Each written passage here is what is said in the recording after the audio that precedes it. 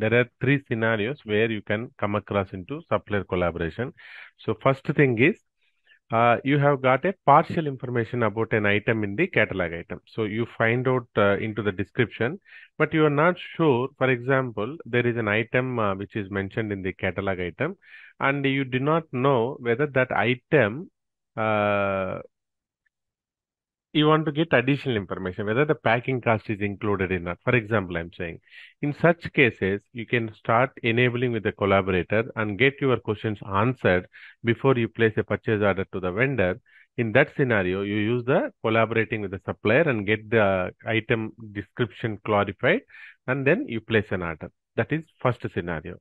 In the second scenario, in the second scenario, where your company is having a policy for certain category of purchases which you are procuring, they expect that you get the quotations from three minimum suppliers. In such case also, you can incorporate this bids policy, N bids policy. Once you incorporate N bids policy, the PR automatically stops you if you select certain commodity code and ask you to enter three collaborators. In such scenario also, you can do enable collaboration.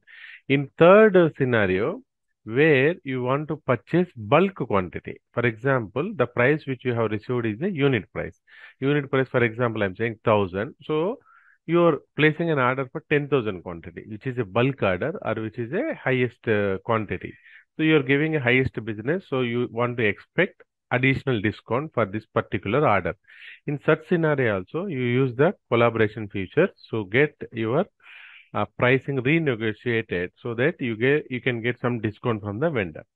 In such scenarios or any other business scenario, you can use this supplier collaboration.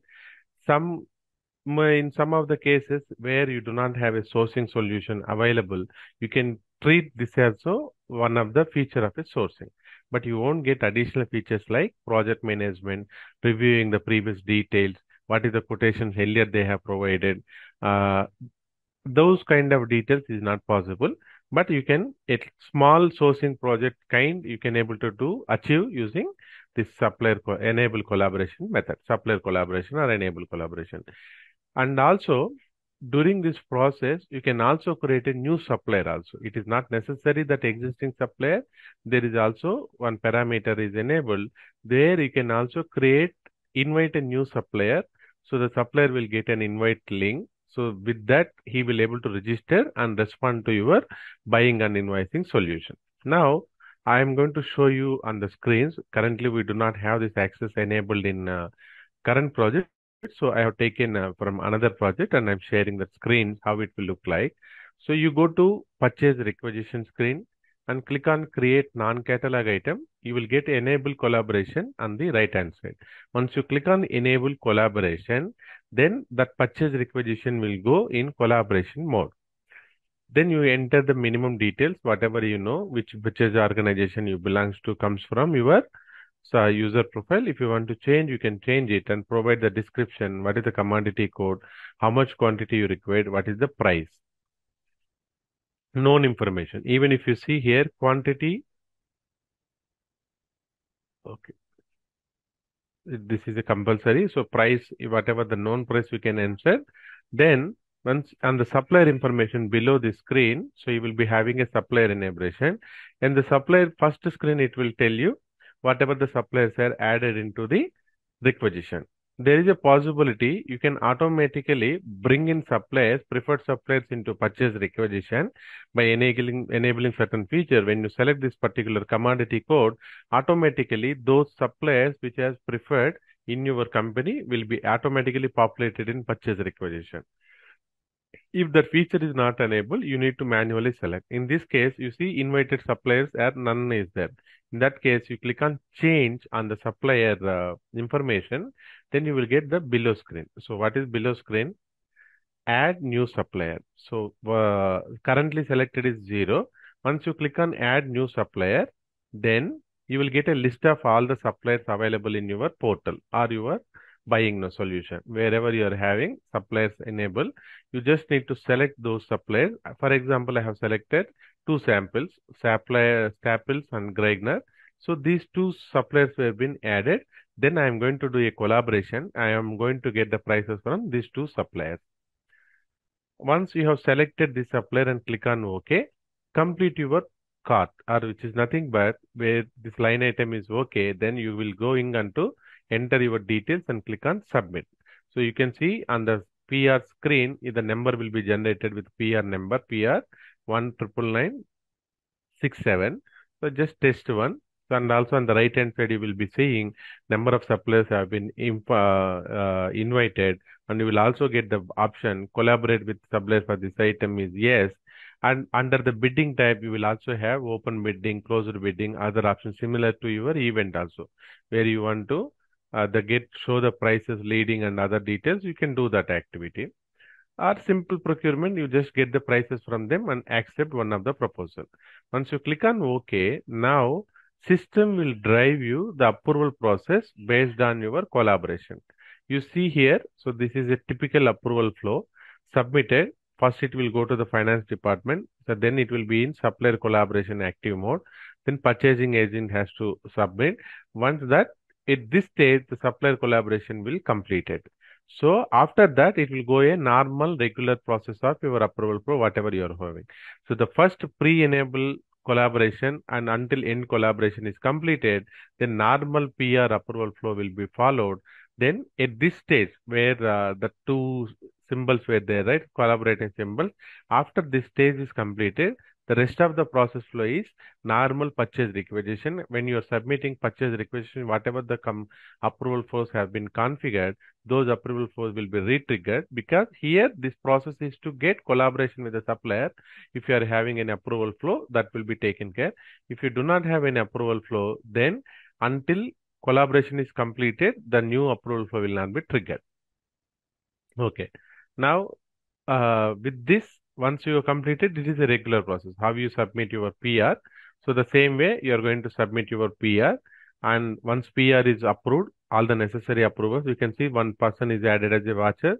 There are 3 pending. So these people, procurement desk agent, some production planning team, and some other approver is required.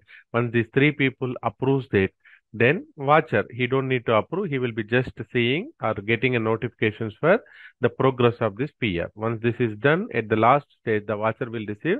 Now all the people have approved. The PR is going into the next stage. So then PR will be processed.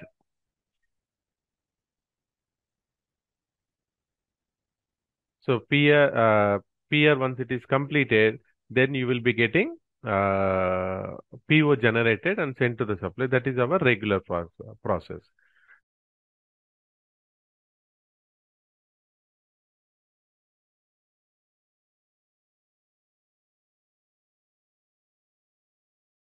Now we will move on to the next topic, user manager. Again, user manager, I do not have an access, so I'll be showing in the screens.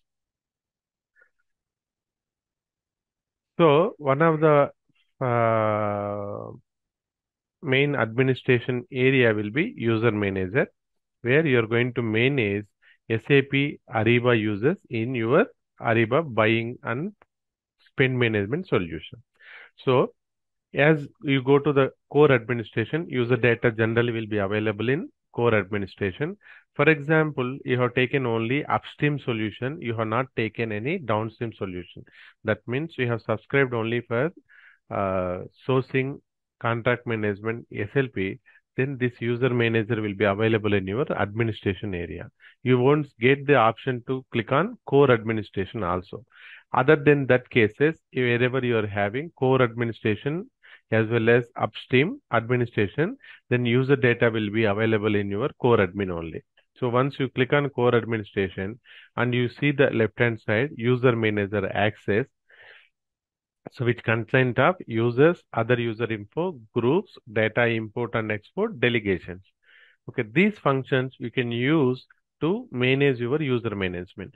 The first tab, users, will allow you to import users and look for whatever the current users available in your spend management.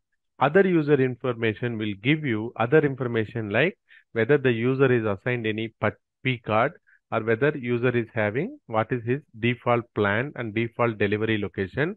All that information you will find under other user information. Groups.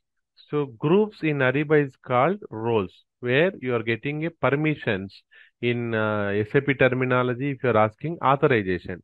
So user, for example, to perform transaction code ME21, user need to have an authentication authorization to use that code. So the basis team will provide that. The similar way, the groups will be roles in Ariba. Having certain roles, you can able to perform actions. So again, groups can be two ways you can add. So you go to the users and change the users, and you will see the groups assigned to that user. You can click on add or remove and add some groups to the user. That way also you can do. Or you go to groups, find out the roles which is available in your system, change one of the rules. In the rules, it will also have the users currently available in that groups. Then you add the user into it. So either changing the user, you can assign additional permissions, or go to the permissions and add users who are all need that access. Both the ways you can able to manage it. Then data import and export. If you do not have site manager access, you can access user manager related data using data import and export. Delegations is also one of the feature which will be given only to the customer administrator. For example, in your company, one person went on a leave. He's supposed to take approval. He is an approver. So certain purchase requisitions waiting for his approval. So then user has called that approver. Hey, can you please approve this PR? This has to go today itself. Then that user is saying, I am out of office. I will not able to log in into the system. So what is the remedy here? Either he has to log in into the username and password in remote area, and he can perform the action, or he need to inform the management or IT team saying that I'm on leave for so and so date. Can you please delegate my authority to someone else? Or your manager or a super user or whoever having the authority, they will confirm you this user is so and so. Can you please create a delegation? So customer administration will get that request through any of the channel. Then using this delegation, he can decide for which user, for how long, and to whom you want to delegate.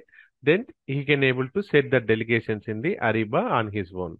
The other method is doing a delegation will be in self-service menu. You can delegate your authority whenever you are going on a leave. You can do that self-creation of delegation. If that option is not there, let us see whether we have that option in Ariba.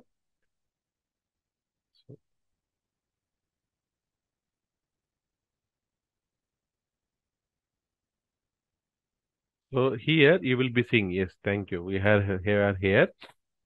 I don't think we have discussed on the delegate authority. So under user profile, you will be seeing this delegate authority. Click on that.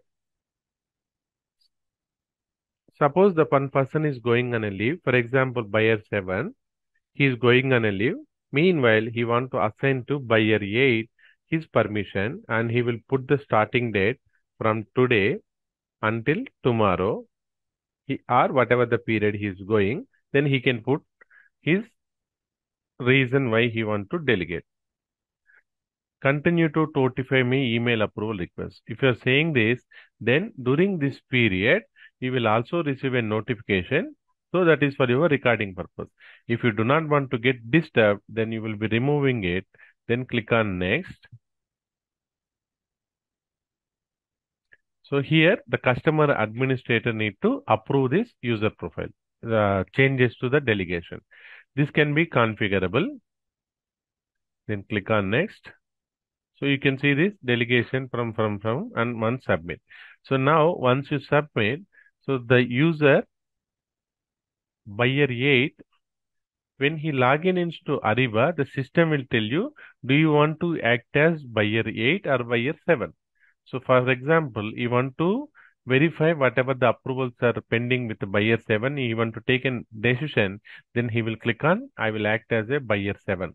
So then he will go to the to-do activities of that user, and wherever the PR is there, he can click and he can submit his approval. So he is basically acting on behalf of that other user and taking the actions. So this way, the delegation authority will work. So you don't need to change. For example, in SAP, if you are having PR approval flows or PO release strategies, only that person only has to approve it, or he has to inform basis that he is going on a leave.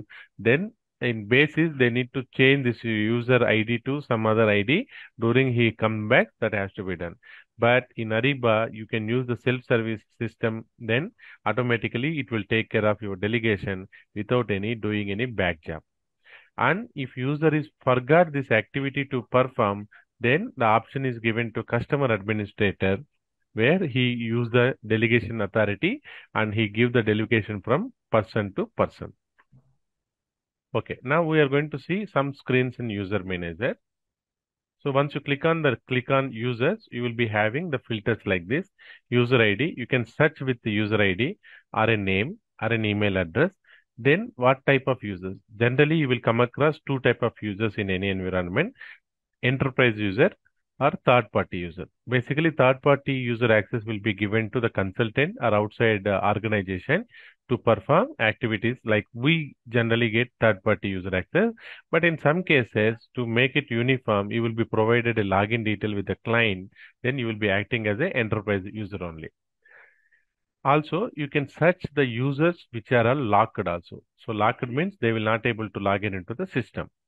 And if there is a password getting 3-4 times, then if the account is locked, you will find when you click with the search as locked and click on search, you will find. No means where there is no locked users only. If you want to find out, you can use that no option. Either means it will give both the results. Similarly, active, no. So if the user is active, you will be fine. Suppose if user is deactivated, permanently he left from the organization, his account will be removed and he will be in no. Or if you want to list all the users with both the conventions, you can use either option and click on search, or you can click on list all to give all the users list which is available in your system. You can also notice here, you can create new user from this screen. That is the reason we do not have currently now the user manager access. Otherwise, you can create a new user in the user interface itself. Clicking on create user, it will done. Now, okay, once I click on search and I want to manage that user. For example, I'm searching one user, casual user ID. I know his email address. I'm searching for third party. So the result has come like this: casual user, what is the name, business email address, what type of account is this, and whether he is having a password, when is his last login, whether currently is there any delegation is having.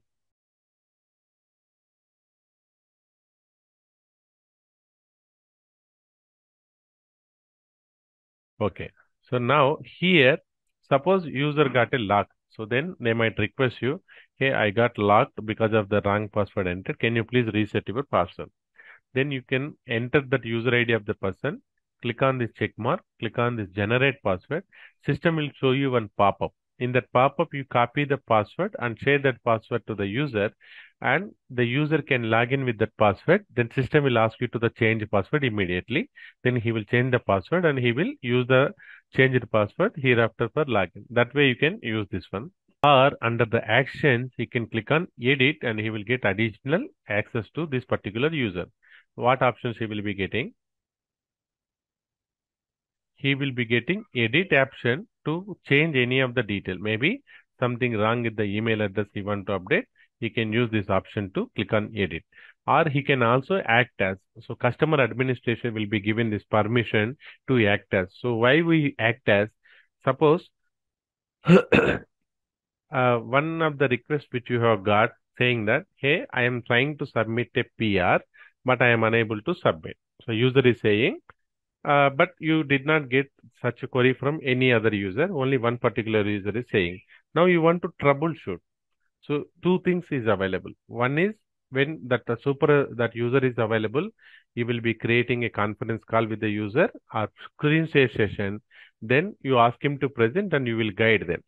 Suppose he is in different time zone or he is unable to do that or you want to perform, then you can act as that user and test it whether it is whether you will be acting as that user as a customer administrator. You are acting as that user and you will perform or you can verify whether he is having what is the issue he is having. Also, sometime you want to check after giving roles to certain users whether they are getting the screen or not. For example, you have assigned one of the user contract manager permission. So with this, he can able to search for some contracts, or he can able to create contract, or he can look for the contract. Instead of asking the user, you can act as that user and go to the screen, and you can search on behalf of that user. You can search the screen handle. Once you perform this activity, you will click on stop acting as, and it will return to your home page. So where you do not need the login names and password of that user, but you can act as that user and verify whether he has having necessary roles or not. At troubleshooting purposes, you can use this act as permission. It will be captured in the audit log. You can see real user and active user. In that way, currently that I will show that. So I'm exiting this. Delete this request. If you are asking how long period that user is active in the system and all, I mean, which date he was activated, which date he was logged in, then that is very difficult task which you will not get. But you can find out if someone else is acting as that user, even in all the document also. When you go to the purchase requisition history, purchase order history also, you will be seeing real user. Let's see whether some. Okay, first we will check. I will show you where you can see the audit log.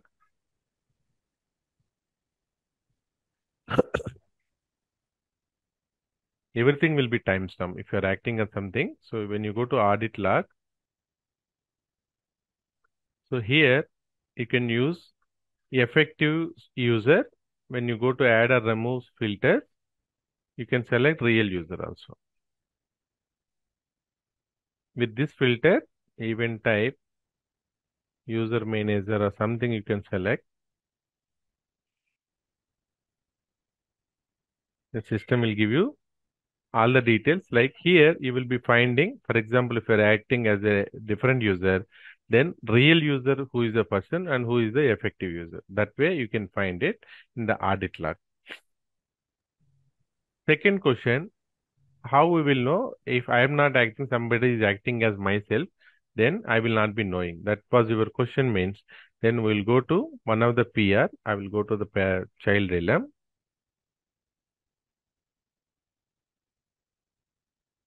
I'm selecting any one of the PR.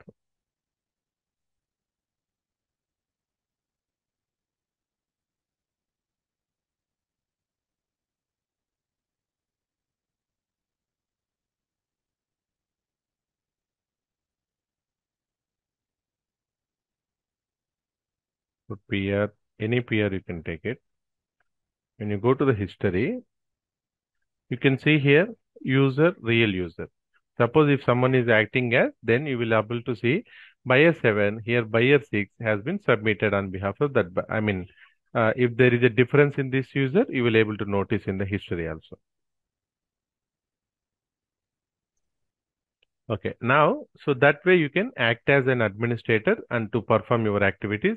Generally, we will be using this option in real time more because we want to troubleshoot some users. We need to know how it is working. Once you fix the issue, again, you will go and verify also. Now, locking. Suppose you got a mail from some administrator saying that, hey, we are having suspicious on this user, please log it. Or someone is going away, you will allow a cushion time. So until full handover is there, you want to log that user. When you select that user and click on a log, then that user will be locked. On reset dashboard, again, where we are seeing that the tiles, right? Contract management, whatever the dashboard which you are seeing, if you want to reset that user dashboard to the default setting, you can do that. Maybe he has made some changes and he's unable to revert the changes. Then you use this option to reset his dashboard. Now I'm going to show you, for example, when I click on edit user, in the first screen, general information which will give you the user's email address and other details which you want to correct. Under the groups, it will tell what are all the groups he is assigned or he is having a permission. Here, you can again, once you click on edit screen, when you are having a group name, then system will give you option to currently available, add users, then click on save. Then he will be getting the permission to those necessary rows which you have provided. So this is about user side access which you will be having. So if you are having any of the system where you are having access, you can do just we can make sure to practice it. Now I will show you what will be the screens of other user information. On the first screen where you're selecting on the left hand side users, and when you're clicking on other user information, then that is the screen which you're getting here, other user information. Once you click on, you will be seeing general, P card, ship to addresses, billing addresses, and accounting information. If you want to edit any of these changes, you can do that. Now we are going to see on the groups tab. So once you click on group, similar to your user, system will result all the groups, group name and group description. These two are simple. Once you click on any of one group, then system will give you junior. For example, I'm selecting a group name. If you list all the groups will be listed down. Once you say with the filter, with the typing of the group name and description, then you will get this option. Okay, actions. Then once you click on edit group, then system will give you what is the description, unique name. This is where you need to refer anywhere you are doing activity. If you remember, I have mentioned that when you are creating PR lookup files, where for particular company code, certain user has to be added into the approval flow, you need to give unique name only, not the description. So unique names comes from here. In this case, both are same. Junior procurement management and group name, both are same. In some cases, these two will be different. So there will be a space, or there will be the group name will be the display name. Unique name is what system recognizes name. So we need to provide unique name in that cases. Okay, now I know this is a group, so I know which unique name and group name. When I click on users, then system will show you who are all having in this group, who are all having the access, all the users will be listed down. There you can click on add or remove button. So something like this save, it will come add. Once you click on add, you will be asked to select the users. Do you select the users and click on save? Then that users will be added permission. As I mentioned, you can assign roles in two different ways, by changing the user and adding the roles, or going to the roles and adding the users. Whichever the preferred way you want to do it, both the way the results are same only. Now I want to show on some information on the child group functionality. Okay, so now groups.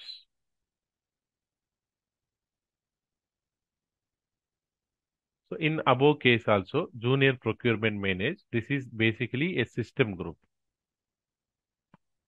So you can see here defined by system and it is replicated. That means it comes from the parent. I have taken a screenshot from the child. That's why it is coming. Otherwise, in the parent core administration, in the groups, you will see system group and you won't see this replicated. Then second is custom group. What is the advantages of using custom group and system group? In system group, the system will give you all these functionalities. Now, I want to create a group, for example, procurement manager. This is not available in the system, or maybe it is available, which is giving certain permission, but I want to create a different group. Okay, maybe in that case, I will say senior procurement team. This is the group. But this group, this is the group I'm saying custom group. So I'm creating a group called senior procurement team, and I'm adding users, add users into it. What are all the users who are having senior resources I'm having? I'm going to use user 1, user 7, user 8. I'm just randomly selecting it. So I'm adding this user, but these users, whenever I'm adding, so they will get a permissions of procurement agent. This is system permission. And procurement administrator, receiving manager, or invoicing manager. These are all system groups. I'm just going to create only one group and assign users, and all these people need to get this access. I don't want to individually provide them, but I adding into this group, they need to get this permission. In that case, you create a system group, and under the child groups, you maintain this one. So that is the advantage of here. Child groups. In the child groups, you maintain this thing. Then system will inherit the permissions from this group. Again, in your procurement agent group, you need to go to the child group, mention the senior procurement team, then they will inherit the permissions from this. And simply, instead of adding each user with these different roles, you use the custom developed roles to assign certain permissions to one particular group. Or we can also create onboarded or birthrights. This is the birthrights group, which will be given to all the users, which will have requester permission and purchasing agent permission. Something like that. You can create your custom groups so to get this advantage. And what is the third advantage will be in your approval flow. For example, if the value of purchase requisition is greater than 10,000, I want senior procurement team to approve. If the value is less than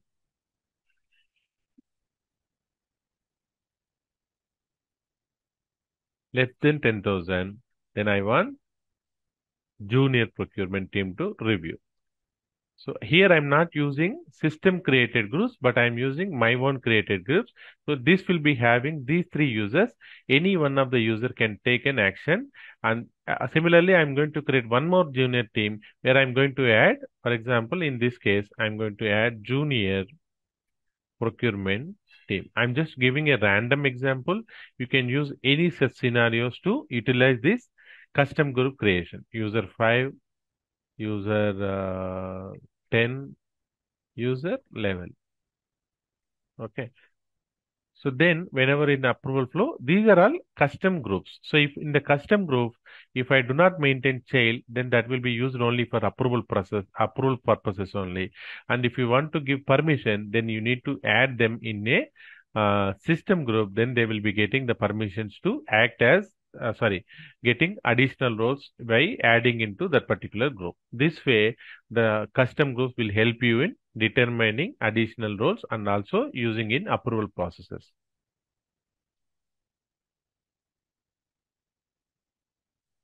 Generally, when you are creating a custom group, unique name you will mention. For example, you are replicating procurement agent, which is a system group. Then you want to use the same group and do your own customization. That case, you will add cus procurement agent. Or the other recommended method will be, suppose you are using your company called Infosys, then Infosys procurement agent. Or maybe some other company, Dell procurement agent. Just to, just to make it uniform that this is a custom group which will follow whatever the permissions of a procurement is. Then you define the name as like this.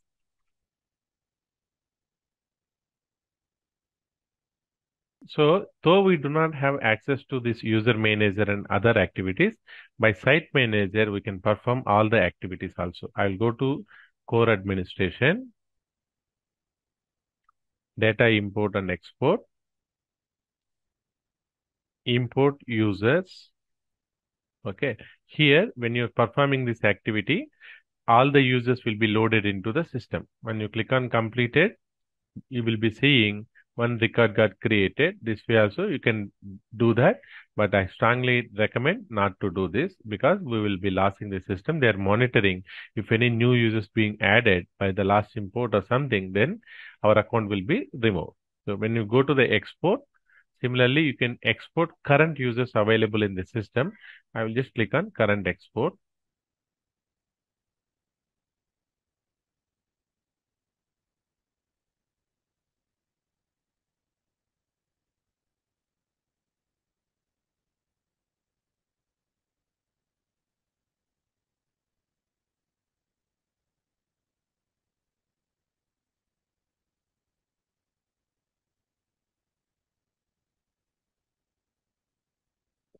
So here it will give you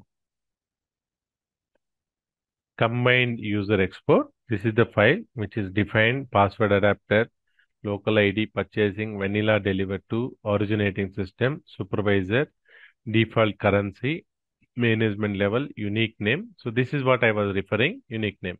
FG user is a unique name, but the name of the user will be, does not have.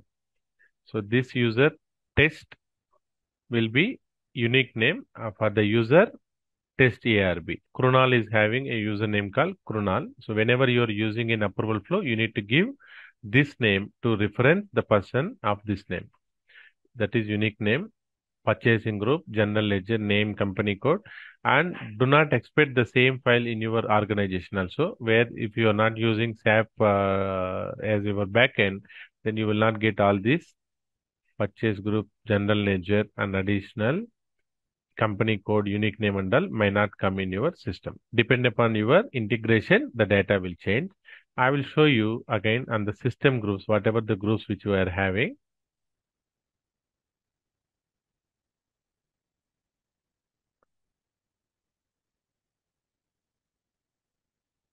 Purchase groups is different.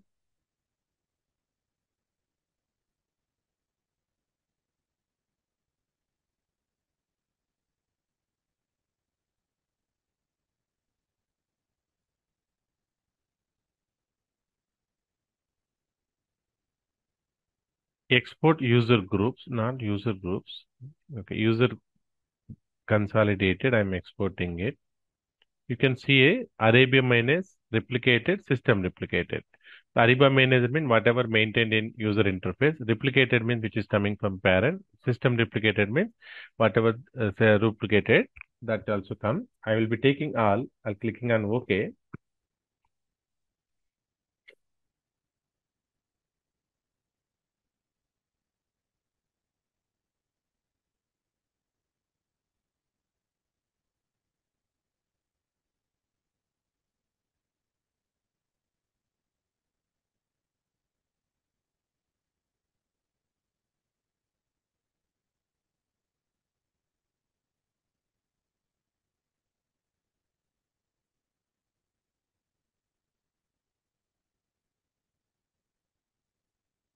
Here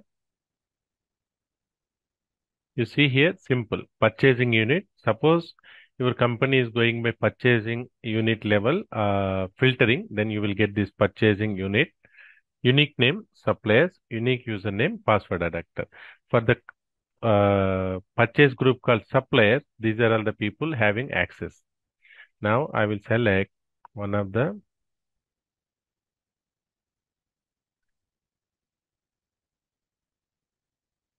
I will select the role procurement manager. So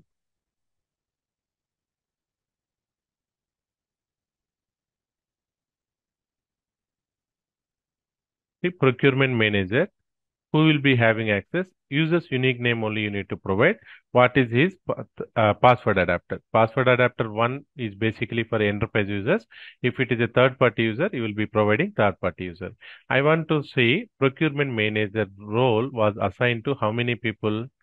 About 45 records have been assigned, 45 users have been added, and I go here and I remove third party users. So these are all the system users which is having access about 32 users, and under third party users there are about 13 users are using third party user. Suppose you want to add permission to buyer 7, then you will simply come here. So in this case, buyer 7 is having this role already. If you want to remove, you will just simply remove this user from this one. Once you import the file, then that role will be removed. Or if this is not there, if you want to add it, simply you prepare a file like this. I will copy this one. I am pasting here, and here I'm going to give this access to buyer 5, for example, and he is a third party user. I need to make sure these two data existing in your system, and even this one also need to be existing system. When you import the file using groups purchase group consolidated file, then these people will get the permission. So how we use that import or export, I have already shown. When you go to import user to group consolidated file, click on that import, then use update only, which means the data will not be created. Okay, here you are seeing a difference. If you remember yesterday we were discussing, whenever you're doing that activity, read this sentence again. Update only modifies existing object. If already exists in the data, it is not created. If you don't want to modify and don't include any data, then okay. Same, if you want to update details, use this one. And if you want to remove something, then you use this file and choose the file and click on run. Canceling it, I am. If you want to see the history, how many times this data got loaded, you can see there is an error detail. The password adapter is not maintained for buyer 7, then it is not able to update it. So buyer 7 is a third party user. So they have loaded the file with password adapter. So the system has thrown error. He is not the person of that unique name. Then you need to change that and make that third party user. Then you can able to import it. Someone tried this in last time. History will give you whenever the job is loaded, how many records were updated. Created means newly created. Updated means it has updated and modified the data. If you want to see the information, click on view. In some cases only we'll give this details. Error details. Yeah. So wherever the errors details are available in this case. Otherwise, there is no way whatever the file was loaded cannot be taken from Ariba. So this access will be given to this strict access will be given to the users. So